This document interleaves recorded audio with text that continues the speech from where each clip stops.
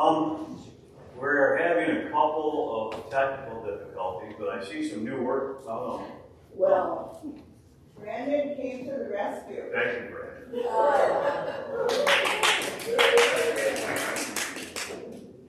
Yeah, I touched the computer this morning.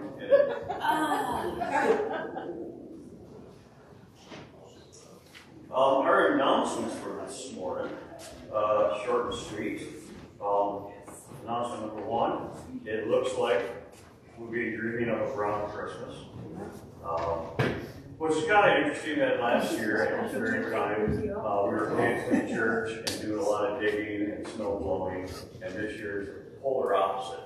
We have absolutely no snow out there. So I have now experienced both UP winters, so that's awesome. And the only thing I wanted to mention this morning is, again, our Christmas Eve service for tonight is at 7 o'clock. And kind of combine our two messages together. So if you want to actually get to the end of the message that I'm going to give you this morning, you got to come back tonight. See how I work? Other than that, does anybody else have an announcement that we need to share? Then, let's go ahead and get our hearts and minds focused on our Savior and celebrating His birth and all the great things that God has done for us, and enjoy the prelude that James got together for us.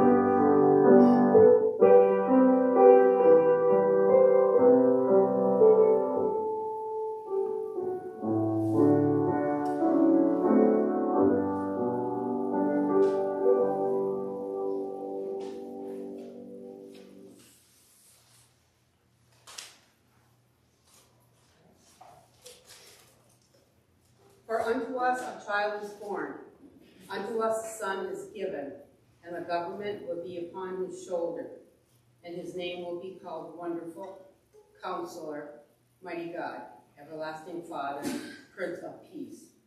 Of the increase of his government and peace there will be no end, upon the throne of David and over his kingdom, to order it and establish it with judgment and justice for that time forward and forever.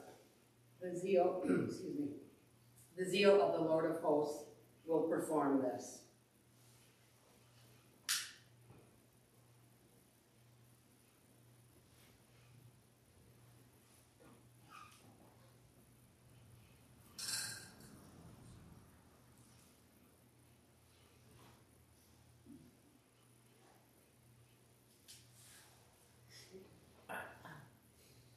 We light this candle as a symbol of the Prince of Peace. May the visitation of your Holy Spirit, O God, make us ready for the coming of Jesus, our hope and joy. O come, Emmanuel. Join us, please, in singing hymn number 290 in the Black Book, Faith We Sing. Light the Advent candle, 4 verses today.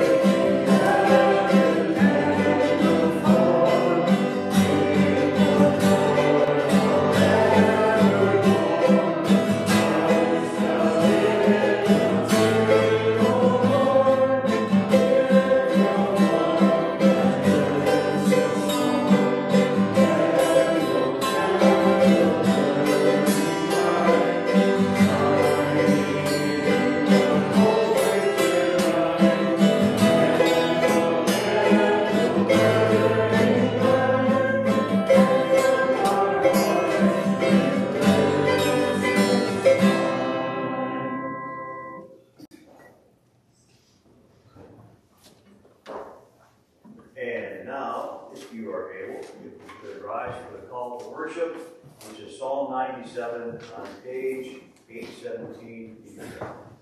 Page 817.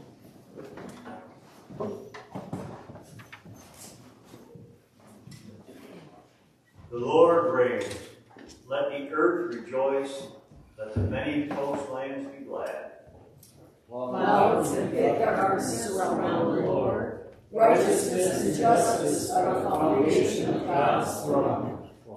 Fire goes before the Lord and burns up his adversaries round about. The Lord's lightnings illuminate the world. The ground trembles. Mountains melt like wax before the Lord of all the earth. The heavens proclaim God's righteousness, and all the peoples behold God's glory.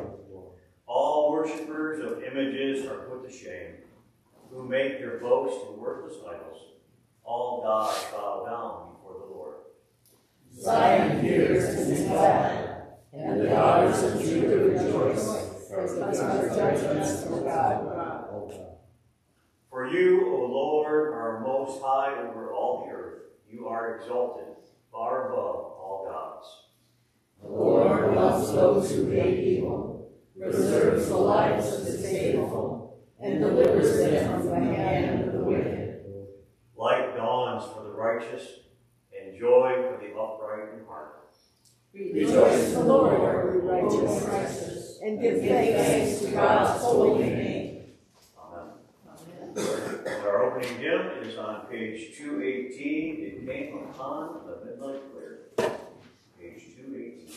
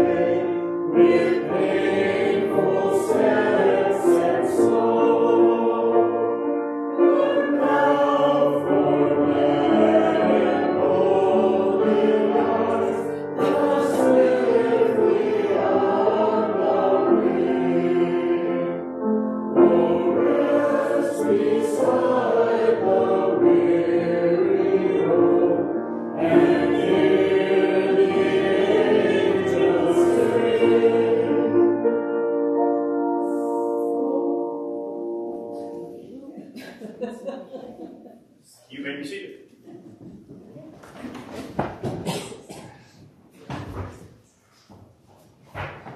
Moving on to our joys and concerns this morning. We'll be praying for Catherine's dad and family. Continued healing for Paul and Dan Hewitt as well. David Ottman, we're praying for him. He did come home, but he got 5 stents put in his heart and 2 balloons. So we're praying for some rest and healing for him as well. Folks alone during the holidays, our military serving overseas, and a whole bunch of safe travel prayers for folks for the weekend. Any other joys and concerns we need to hit? Duffel? Gail Butch called this morning. She's been in the hospital now. She's had pneumonia, and now she can't make it this morning, so we need prayers. Jane, your hand? Yes, my son Wesley is having a very, very hard time struggling with post-traumatic syndrome from being in Iraq, and he's having a very, very hard time, and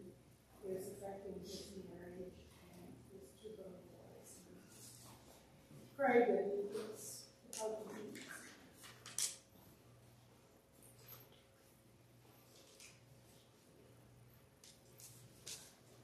Any other joys and concerns? Judy? I have a joy. I'm so glad that Bradley and Brandon are here today and that Brandon came to our rescue. It's truly wonderful to have younger people in the church because we were stymied and didn't know how to get the technology working. Brandon, thank you very much. We had the same thing happen at another service not that long ago. Was it at Don's funeral service? When we couldn't get the computer to unlock, almost the same thing. It was just all froze up. And the honor bearer that came in, the one guy was probably maybe 20. He just kind of looked at us struggling and he just walked over to the computer and went like this. And it was done. That's what Brandon did. Yeah, so thank you, Brandon. What was that motion so we can remember it? I don't remember what keys that was, but my method was about to be hammerish doing that to the computer. So definitely say it's there. Any other joys and concerns? Okay, if we could all bow our heads.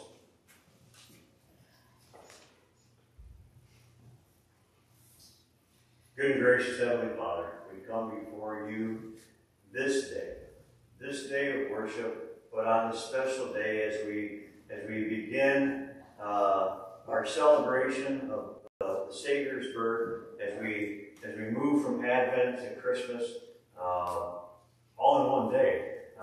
We thank you, Heavenly Father, for all those gathered here this morning to worship on this day and to remember the blessed events that are unfolding before us in our hearts this weekend as we celebrate Jesus and his coming into the world and what that means for our eternal lives.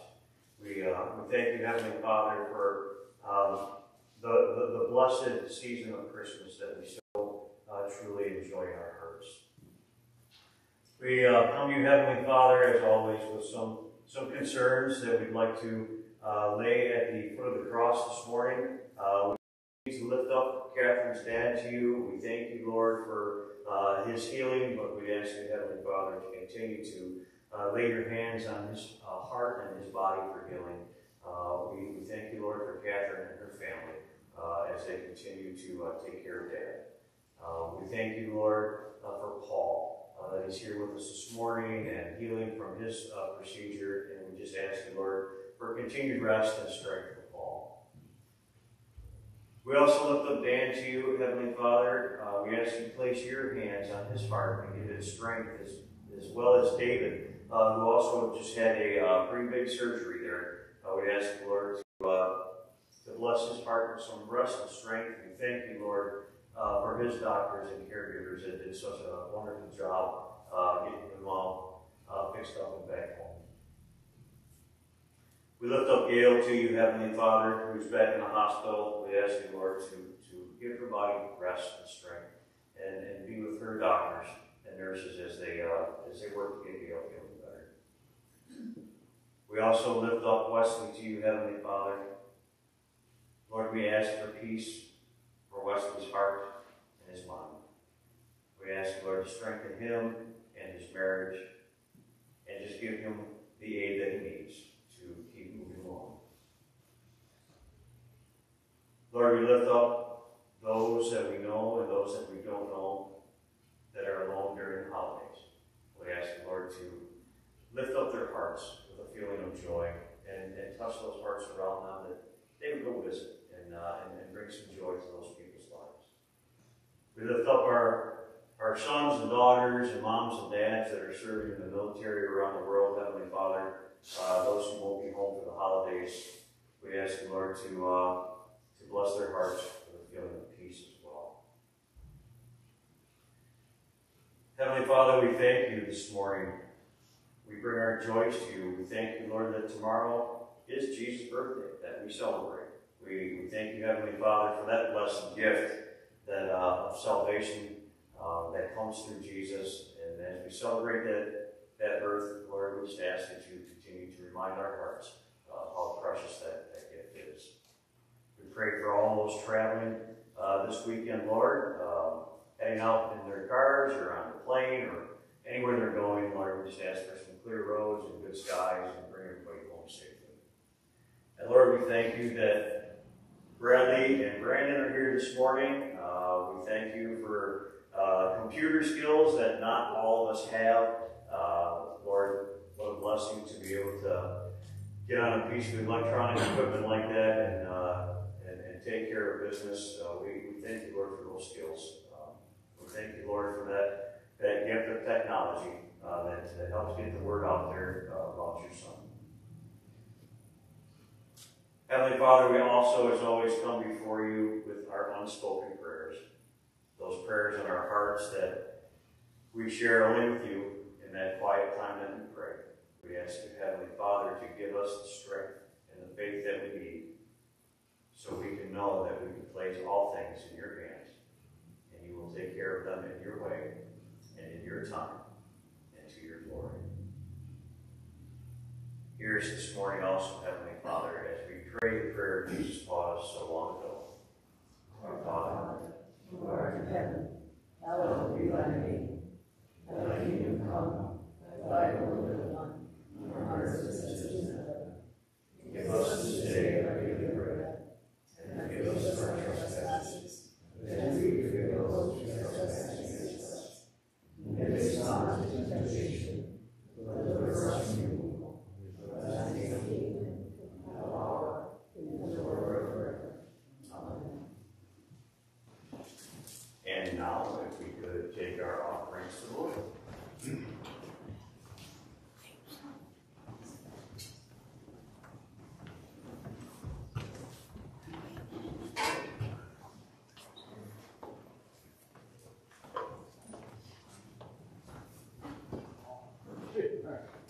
Thank you.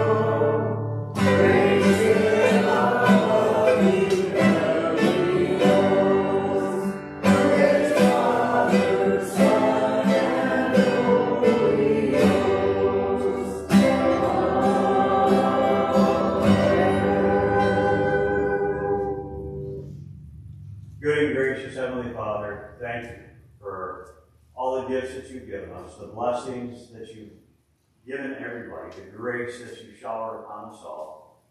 We thank you. Lord, we ask that you bless these gifts given back to you today, that they may be used to further your work in this world until your Son comes again in final victory. And in his name we pray. Amen. Amen.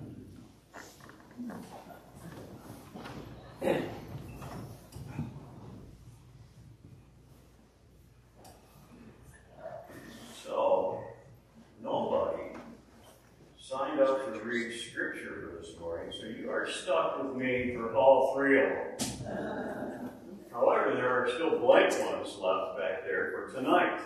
So if anybody is feeling the itch to read Scripture tonight, feel free. Otherwise, you have to listen to me again tonight. So our Old Testament reading this morning is from 2 Samuel, chapter 7, verses 1 through 11 and verse 16.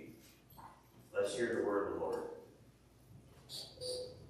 Now it came about, when the king lived in his house, and the Lord had given him rest on every side from all his enemies, that the king said to Nathan the prophet, "See now, I dwell in a house of cedar, but the ark of God dwells within tent curtains." Nathan said to the king, "Go, do all that is in your mind, for the Lord is with you." But in the same night, the word of the Lord came to Nathan, saying, "Go, and say to my servant David, thus says the Lord, are you the one who should build me a house to dwell in? For I have not dwelt in a house since the day I brought up the sons of Israel from Egypt, even to this day. But I have been moving about in a tent, even in a tabernacle.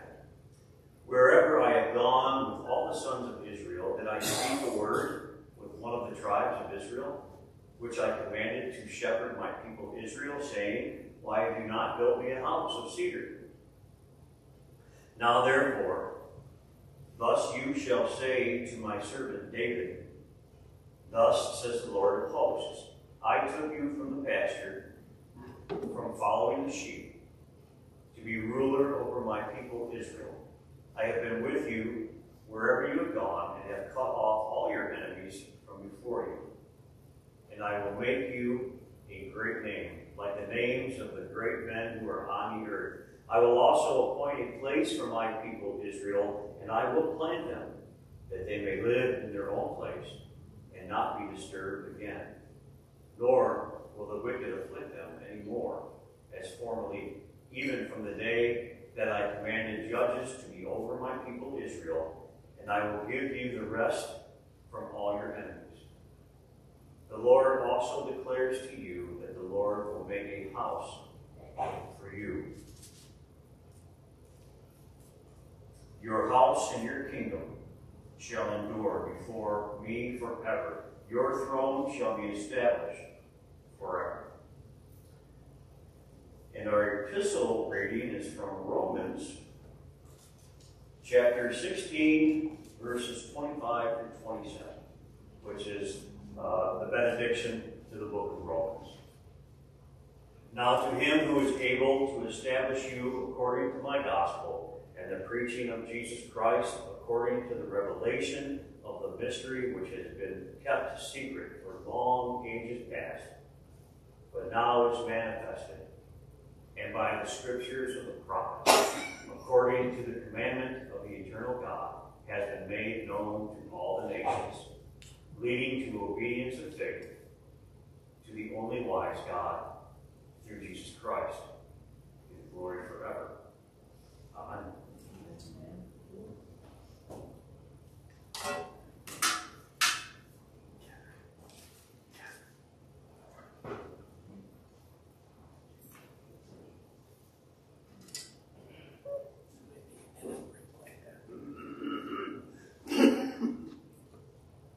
Gotta get our key right. She's singing.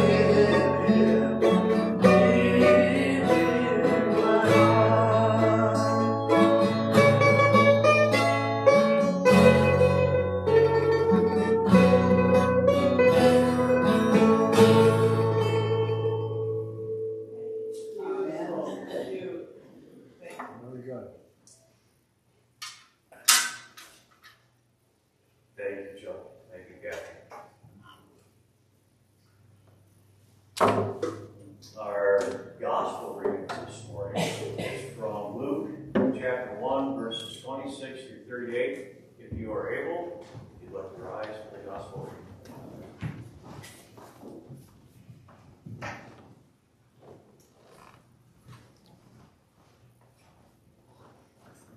And this is the story of Gabriel announcing Christ's birth to Mary. Now in the 6th month, the angel Gabriel was sent from God to a city in Galilee called Nazareth, to a virgin engaged to a man whose name was Joseph, of the descendants of David, and the virgin's name was Mary. And coming in, he said to her, "Greetings, favored one, the Lord is with you." But she was very perplexed at this statement, and kept pondering what kind of salutation this was. The angel said to her, "Do not be afraid, Mary, for you have found favor with God. And behold, you will conceive in your womb and bear a son, and you shall name him Jesus. And he will be great, and will be called the Son of the Most High. And the Lord God will give him the throne of his father David, and he will reign over the house of Jacob forever, and his kingdom will have no end." Mary said to the angel, "How can this be, since I am a virgin?" The angel answered and said to her, "The Holy Spirit will come upon you, and the power of the Most High will overshadow you, and for that reason the Holy Child shall be called the Son of God. And behold, even your relative Elizabeth has also conceived a son in her old age, and she who was called barren is now in her 6th month. For nothing will be impossible with God."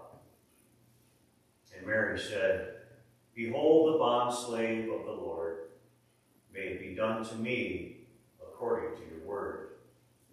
And the angel departed from her. The word of God for the people of God. Thanks be to God. Let's bow our heads. In the name of the Father, and the Son, and the Holy Spirit, may the words of my mouth and the meditation of all of our hearts be pleasing in thy sight, O Lord, our rock and our Redeemer. Amen. Amen. Well, we are jumping around this week to Luke's Gospel on our 4th Sunday of Advent, and our combined Christmas Eve coming tonight as well, as we approach the celebration of our Lord and Savior's birth. We're looking to Luke's Gospel tonight as well. We'll be continuing the story. While I was thinking about this story, as all through Advent, we're kind of building up to this, and I was thinking about it as I was trying to work on this part here. I was thinking about the stress of Christmas. Especially this year, we've got a whole different kind of stress for this Christmas. But can you imagine the stress level that Mary had on Christmas? She received perhaps the biggest Christmas surprise ever in history. A surprise that changed the entire world. The entire human history was changed by what the angel told her was coming. And that's what I want to look at this morning. I'd like to look at Mary's response to that great surprise, which comes in the form of a question. A question that has remained part of the Christmas story, one of the most important parts of the Christmas story, but it's remained part of that Christmas story even today. I had touched on the fact that probably a week or so ago, I know I mentioned how the Gospels all differ as to how they describe Jesus coming onto the scene. Matthew introduces Jesus by giving Joseph's genealogy. John, last week we talked about John. He kind of takes us back to eternity past and so that you can't come to the wrong decision that Jesus' life began at his birth. John leaves no question that Jesus was always with God, that he is God. He was their creation. He was created through him, for him. So he was there. He's always been. The book of Mark, he begins his gospel by presenting Jesus' credentials through John the Baptist at Jesus' baptism. And Luke also has a genealogy in the beginning as well, but that's through Mary's line. This is how that gospel begins. But Luke also begins by recording Gabriel's announcement to Mary. The announcement of Jesus coming to earth. So let's take a look at Mary for a second, at least as to what we know from what the Bible tells us. Her father's name was Eli. Her cousin is Elizabeth, mother of John the Baptist. Mary was very young. She didn't come from a wealthy family. She was poor. She was also a woman of faith, very strong faith. Engaged to be married. That's really about it for Mary. But today's passage has some very extraordinary things that teach us about this woman that God chose to be the mother of our Lord and Savior. So going along with what I just mentioned about Mary, kind of a side note, we see again, with God choosing Mary, we see this continuing theme through all of Scripture of God choosing people for great things who the world might just reject. So the story of Mary begins in verse 26. Now, in the sixth month the angel Gabriel was sent from God to a city in Galilee called Nazareth, to a virgin engaged to a man whose name was Joseph, of the descendants of David, and the virgin's name was Mary. And coming in, he says to her, "Greetings, favored one, the Lord is with you." So, engaged, betrothed, pledged. It depends on which version of Scripture you're looking at this morning. Just to touch on the fact, in Jewish tradition, that stage of the relationship, it was the same as being married. Okay? They were considered married. They would have been referred to as husband and wife. They just would not have lived together at this point. And some folks discounted Mary, and still kind of do, because of her age. At the time, she couldn't have been more than 20 at this point, which really was not an uncommon age at that point, but she was very young. Again, she wasn't from a wealthy family. You know, simply put, she would have gotten married, had kids, probably never ventured any farther from home, except for the fact that her, Joseph, and Jesus had to go to Egypt to hide from Herod. Other than that, she probably would have stayed right where she was. She simply chosen by God to be the mother of our Lord and Savior. So back to our passage real quick. But she was very perplexed at this statement that Gabriel had made to her, and kept pondering what kind of salutation this was. Mary just doesn't know how to respond. How would you respond? How would you respond to if somebody you had never met comes in with the craziest thing you ever heard, and then tells you it's your lucky day? You might call 911. What Mary did was Mary stopped to consider what that appearance of Gabriel meant to her, and what this message that Gabriel might require of her. And we hear in verse 30 The angel says to Mary, "Do not be afraid, Mary, for you have found favor with God. And behold, you will conceive in your womb and bear a son, and you shall name him Jesus." Keep in mind that, how would you respond to this? "You will name him Jesus. He will be great and will be called the Son of the Most High, and the Lord God will give him the throne of his father David. And he will reign over the house of Jacob forever, and his kingdom will have no end." And Mary says to the angel, "How can this be? I'm a virgin." So Mary's having some concern, isn't she?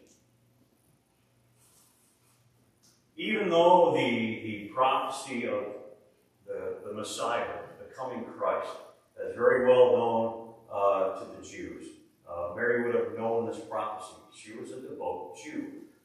Mary's thinking, me, of all the women out there, you're picking me. So on that note,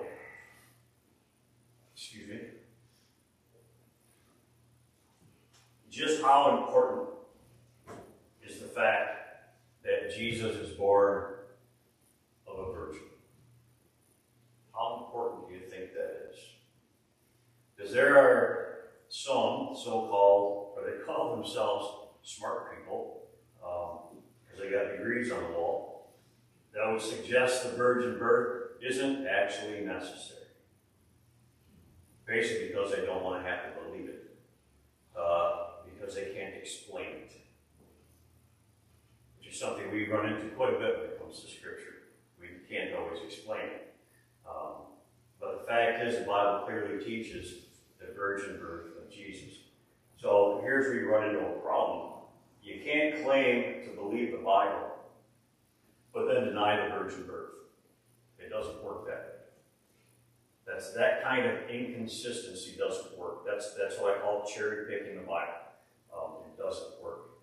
People will say, "Well, I like the sound of John 3:16. That sounds great. So I can go to heaven, but all these hard things to believe, I don't know. I don't like it when Jesus tells me that he's the only way to God. I don't like that. Or I don't like when the Bible says that I can't live my life any way I want to. I don't like that. I just like the heaven part. That's the part that I like. That's cherry picking the Bible. We don't get to do that.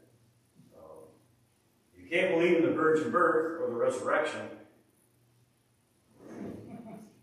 Throw out the window. You don't need it. You don't need the Bible. To reject the virgin birth is to deny the divinity of Christ. Okay? And reduce him to just another human being. If Jesus is the son of a human father and mother through the usual good old process, then he's not God in the human flesh. It's really that simple. And he'd have been a sinner just like the rest of us. And he would have been in need of a Savior, just like we are. And if Jesus had sins of his own, then he couldn't have died as the substitute for our sins. And if he didn't die as a substitute for our sins, then we're lost and without hope. So yes, the virgin birth is very important to the Christmas story. Anyway, earlier in the Christmas story, when that same angel, Gabriel, shows up, tells Zechariah that he and his wife are going to be a mom and dad to John the Baptist, the messenger of Christ. Because of Zechariah's unbelief, he requested a sign. He requested some proof. He wants some confirming evidence, which doesn't go very well for Zechariah. And we'll talk more about that tonight. So you have to come back. So Mary, on the other hand, Mary doesn't ask for proof. Okay? She's simply asking for some clarification as to what's expected of her, so that she can cooperate with God, with God's plan. Mary's question stems from faith. The question of Zechariah stems from doubt. And of course, we see through all of this, as we see through all of Scripture, that God isn't limited by what we think is possible. And we see Gabriel's answer to Mary. Very simply, he says, the angel answered, the Holy Spirit will come upon you, and the power of the Most High will overshadow you, and for that reason the Holy Child shall be called the Son of God. And behold, even your relative Elizabeth has also conceived a son in her old age, and she who was called barren is now within her 6th month. For nothing will be impossible with God. And Mary says, behold, now look at that. So basically, Gabriel says, you want to know how it's going to work? I'm going to tell you. This is how it's going to work. And he reassures her with the fact that even her cousin Elizabeth, who's pushing into her 70s at this point, is having a baby also. You know, both pregnancies are perfect examples of human impossibilities, at least in our mind anyway, being made possible through the Word and the promise of God. You know, Gabriel's closing comment there really says it. Nothing's impossible with God. God can do anything. And those words are unchanging and absolute even today. Nothing is impossible for God. Doesn't matter. It doesn't matter what we're facing in life, fear, confusion. Maybe you feel like you're just kind of pooped out and tired and just can't go on with life, or maybe you don't get along with your family, maybe you can't get over your anger, maybe you're having a problem forgiving somebody for something. Don't think you'll be loved, you'll never be healthy, you'll never be happy. It doesn't matter. Nothing is impossible for God. And Mary's courage, you have got to admire Mary's courage. You know, she may be young, but she's not a wishy-washy airhead at all, is she? Her words in verse 38 confirm that God definitely picked the right lady for the job, to be the mother of our Lord. Her response, behold, the bondslave of the Lord, may it be done to me according to your word. Bondslave. Some of the versions, I think, say maidservant. Either way, it shows how much she trusted God. May it be done to me according to your word. That's some kind of trust. That's courage. That's faith. And we can't underestimate what it cost Mary to say yes to God. You know, Jesus later says in his ministry, count the cost, people. Don't put your hand to the plow and then look back at your former life and start wishing you could go back, because you will be unfit for the kingdom of heaven. I'm paraphrasing, but that's what he says. Count the cost. Look at the cost that Mary had. She didn't get a beautiful wedding. She is certainly to deal with the up-and-coming gossip fest that she'd have to deal with as she's pregnant before the wedding. You know, all the pointed fingers, all the whispering behind her back. The cost was really high. I'm sure she was wondering, well, what's Joseph going to say when she tells him the big news? And as far as the law went, remember, you know, Joseph and Mary both are both Jews. As far as the law went back there, she could have been stoned for being pregnant before their wedding.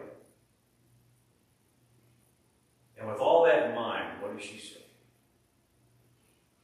May it be done to me according to your word. has to be about the bravest woman that's ever walked the planet. So I mentioned it already that Christmas can be a stressful time. Some may be carrying heavy burdens. For some, this Christmas may be a bit more of a lonely year. So make sure we're keeping in touch with those people if you know who they are.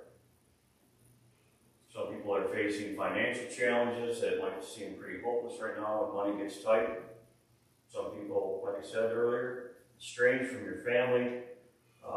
You might have children that are far from God. You might feel far from God. So then what does God want from us? He wants the same thing that he wanted from Mary. Not a virgin birth, but simple faith. That faith like Mary. Simple faith that he will keep his word, because that's what he does. He always keeps his word in very unlikely and very unexpected ways. So return this evening for the rest of the story. Let's bow our heads. Good and gracious Heavenly Father, thank you for your perfect and preserved word that you promised to us in Scripture. Just as the promise of the coming Savior, we await his promised return in the future. We pray, Heavenly Father, that you fill us with faith, fill us with courage, like that of Mary, your chosen mother of our faith, so that we would all be so willing to follow you when you call us to do the unlikely and the unexpected. In your Son's name we pray. Amen. So our closing hymn for today is Go Tell It on the Mountain on page 251 in your hymnal, If You Could All Rise.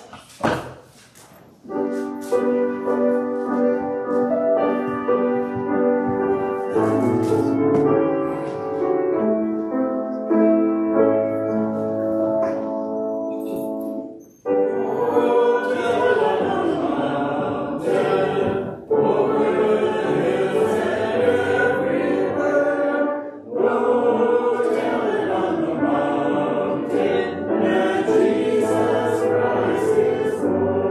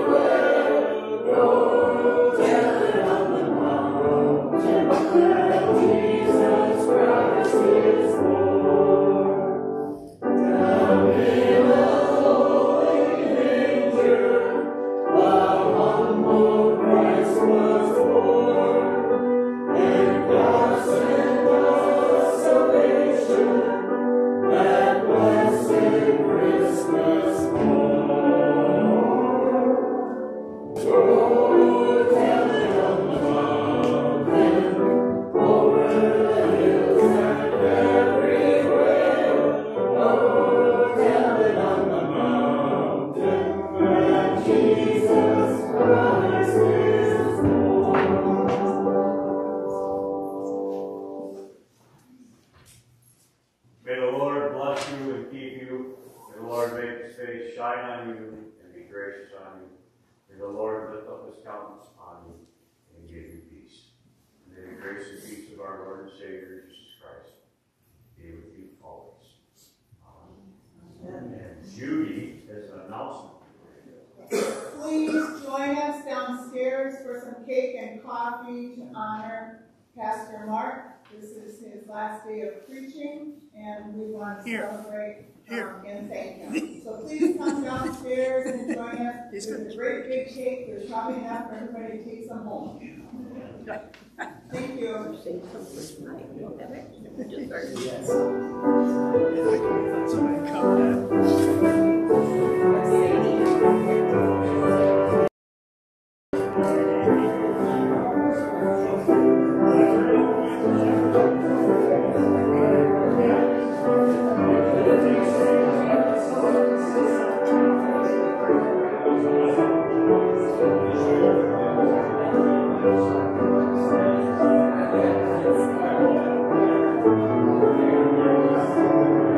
Thank